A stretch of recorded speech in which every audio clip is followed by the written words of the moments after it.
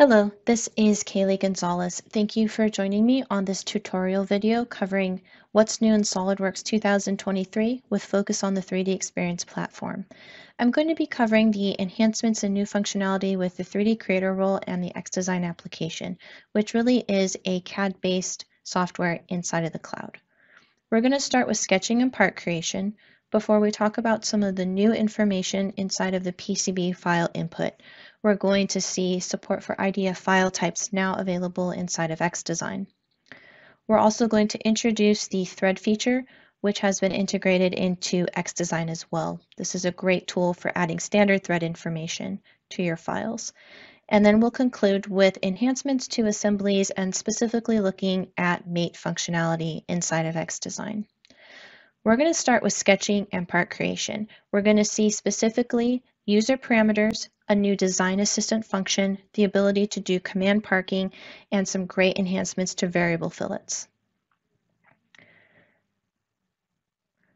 I'm going to start out inside of my web browser. As you can see, I'm inside of my xDesign application. I currently have an assembly open in one instance of my xDesign app. Now, I'm not going to be utilizing the assembly right now. However, we will get to that later on in the tutorial. So I'm going to actually expand my xDesign application and start a new component. Now, when I start a new component, I'm first going to give this the name for battery enclosure. The location is really my collaborative space, which is where I want the file to be saved, and the leader is indicating what type of permissions I have within that collaborative space. Once my battery enclosure part has started, I'm inside of a blank environment. One of the first things I'm going to do is show my origin. I always like to see that when I'm going to be sketching or creating anything from scratch. Now, inside of this tutorial, I'm going to cover a lot of basic information, but I might skip some steps in order to focus more on the enhancements. First thing I'm going to do is choose a face or a plane in order to start my initial sketch. Now, xDesign uses quite a few on-screen callouts, so as we go through the tutorial, please make sure that you're paying attention to these small boxes because that's where a lot of items I'm clicking on are actually going to be located. So I'm going to go ahead and create a brand new sketch. Now, the first thing I'm going to do here is just start with some very basic geometry, just starting with a center rectangle. Now, xDesign has some amazing functionality built inside of it already that allows me to convert sketch entities. So for example, I can convert this line into an arc, a spline, or an ellipse. This is an actual conversion of sketch geometry, and this is really a phenomenal tool to make more complicated geometry very, very quickly. It's actually much faster than trying to sketch this completely from scratch with these arcs and curves. Really what I'm doing right now is utilizing my sketch level mirror in order to maintain symmetry in the part and to capture those arcs on both sides. xDesign utilizes on-screen shortcuts, including this shortcut ring or mouse gestures, in order for me to grab commonly used features. One of those is my dimensioning tool, which I use very frequently. I can launch that automatically in order to start grabbing my overall size dimension. Now, once my dimension has been grabbed, I'm actually ready to do a sketch fillet. Now, my sketch fillet is going to round out these corners. I can launch that using my shortcut ring. And from here, I can simply drag my cursor across the corners. I have tangent arcs that are automatically created. They're all the same size, and this makes updating my sketch very fast and very efficient. From here, I want this sketch to still be fully defined, so I'm going to go through and continue to add my dimensions. You're going to notice that the sketch is going to automatically adjust its shape as dimensions are added, and it is going to turn from royal blue to black when fully defined. Once my sketch is done, I'm ready to turn this into a feature. xDesign actually utilizes something called super features, which allows me to go between an extrude, a revolve, or a sweep really at any point in time. I don't have to delete the feature or recreate it, so I have a lot of flexibility inside of a single feature. I can even choose whether this is going to be a solid, a thin, or a surface. I'm going to add my end conditions and even add a draft angle directly into my resulting feature. This is going to ensure I have my last little bit of information for my final shape. Now I am going to actually create a shell feature and another revolve along the back side, but I'm going to skip over that so that I can start talking about some of the newer functionality. Now what I'm going to start preparing for here is I'm actually going to start creating my information for a sweat boss base. I just went ahead and grabbed this silhouette edge using Convert Entities and my Trim Entities tool. What I'm doing next is creating the profile for my sweep. And I want to make sure that this bottom line is actually not going to be perfectly horizontal because there is that 0.5 degree draft. So I can manipulate sketch relations at any time in xDesign and verify to make sure I have indeed added all of them as well. As I start adding dimensions, the first two dimensions I'm going to add using the normal process, but the third dimension, the width of this rectangle, is actually going to be driven by a user parameter. User parameters can actually be created from the design tree. This actually allows me to create a parameter such as length, thickness, add a dimension, and then I can apply this to several sketch dimensions, assemblies, however I want to apply them to. And this allows the model to update very predictably, but I can also propagate changes very quickly using single bits of information. So here we have an example of utilizing user parameters now available in xDesign. The selection tools in xDesign are really actually pretty good. This tangent selection screen appears directly on my screen, and it allows me to choose a bunch of tangent edges in just a couple of seconds. So selection for these types of more complex features is very fast and efficient. Now I need to add some additional material onto this particular flange. And again, I'm not necessarily going to show you all of the sketching involved, but I'm going to show you kind of the last portion of this sketch, which is the circle. Now this circle here is really going to be like a hole. Now xDesign is introducing their Design Assistant function. The Design Assistant actually uses artificial intelligence to make predictions on where additional instances of that sketch would be created. There's no setup involved in this. I don't have to make any other reference geometry or any other type of setup actions. I can simply click the Design Expert, accept it, and I have those additional instances ready to go in just a couple of seconds. This is a great tool to really minimize the amount of manual sketching that we have to do for some of these very common types of features. And here we can see how those 4 holes have actually been added.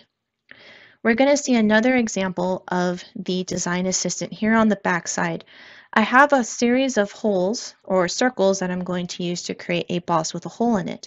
And again, my Design Assistant allows us to predict the placement of 12 additional circles. This happens in just a couple of moments. Again, no setup, very fast way to reduce a lot of manual sketching or a lot of manual setup. Now, perhaps I want the 4 corner bosses to be a little bit thicker in size or a little bit longer in their extrusion. I can make use of command parking, which allows me to access sketching and even reference geometry right within my feature, or I can actually skip the sketch completely. xDesign does support direct editing. What I mean by that is instead of sketching, I can just choose the faces and the extrusion will complete automatically. Again, this is a great productivity enhancement that actually reduces a lot of work for the end user by not having to duplicate information by creating those sketches. Now the enhancements to fillets and variable fillets I found to be very exciting. What I'm doing now is using my Design Assistant in order to make additional predictions on where additional fillets would be placed. But now pay attention to the fact that I'm still inside of the same fillet parameter. I'm going to change to a variable fillet. From here, I can then add a variance point to any of these particular fillets. Fillets that don't have a second variance point behave like a constant size fillet. Ones that I do add variance points to, I can then click and drag to create these very nice, highly curved and highly customized fillets. What's also really interesting here is every single fillet could potentially be different, even though I am inside of a single function. I find this to be very exciting because it's going to keep my tree very short. I'm not going to have a ton of fillet features either scattered throughout or at the end of my tree that I have to manage. It's a lot of flexibility like this that's really making it easier than ever to make your designs inside of xDesign. So we've actually covered quite a bit of information inside of this part and sketching portion. You saw how excellent the design assistant is as far as utilizing that artificial intelligence to make predictions. We also were able to utilize user parameters, command parking, and then of course all of the enhancements to variable fillets are there as well. So the next thing that we're going to talk about is the support for IDF file types by being able to import PCB files directly into xDesign. This is something that is brand new and something that we were excited to see. So we'll take a look at this process.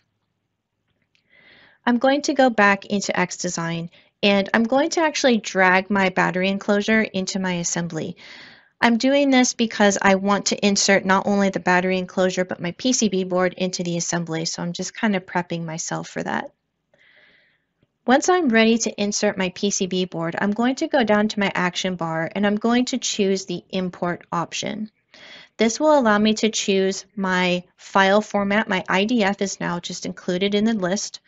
And here I'm actually pulling this from a file on my system, although you could pull this from your 3D drive. And this is allowing me to now just pull in those native IDF file types.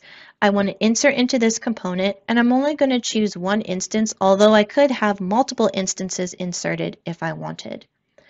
And here we can see our PCB board fully inserted into our design.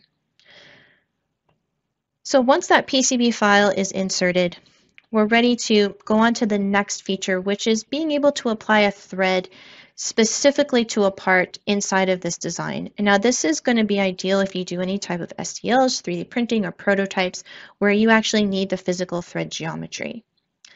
So inside of my overall assembly, I'm going to locate my camera mount component inside of my design tree.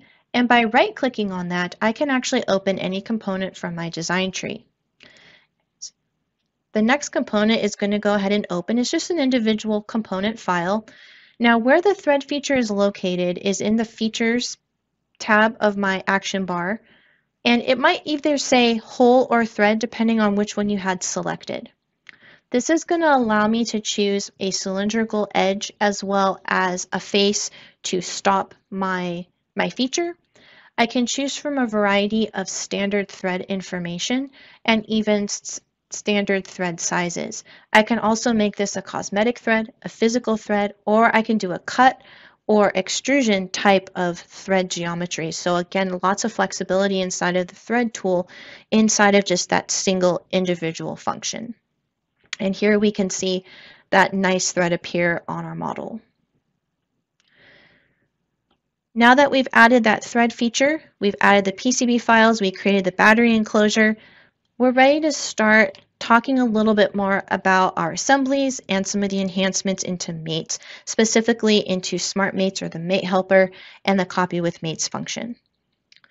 So back into my assembly, we're actually going to see how we can add mates directly in xDesign using some pretty common functions. Now I'm actually accessing this using control-click, and there's actually an on-screen call-out that I was able to add this mate into. I'm going to do another one, so if that was a little bit fast, you're going to see it again here very soon. So again, we're doing a control-click action, so I'm going to choose a face, and I'm actually going to then hold control and choose a second face. This is going to trigger a mate helper or mates bar where I can add a coincident mate. This is great for standard mates such as concentric, coincident, tangent, parallel, perpendicular. We can add all of those using the mate helper. We can also go ahead and utilize a function called copy with mates.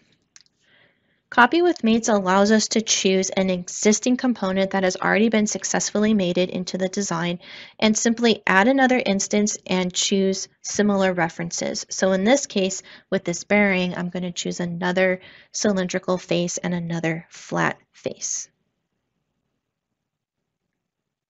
And I'm going to do this a couple of times. So I can click copy and repeat, and I can continue to add this information. Again, the idea here is it's been further streamlined as far as importing this process and being able to make these mates very, very quickly. xDesign does have the ability to do some type of motion or almost like an animation. So if we wanted to see these gears, I'm actually going to launch something called mechanism.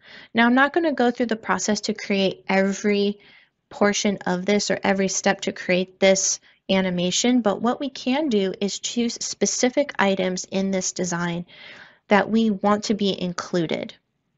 We can also choose specific mates that we want to be included as part of the calculation.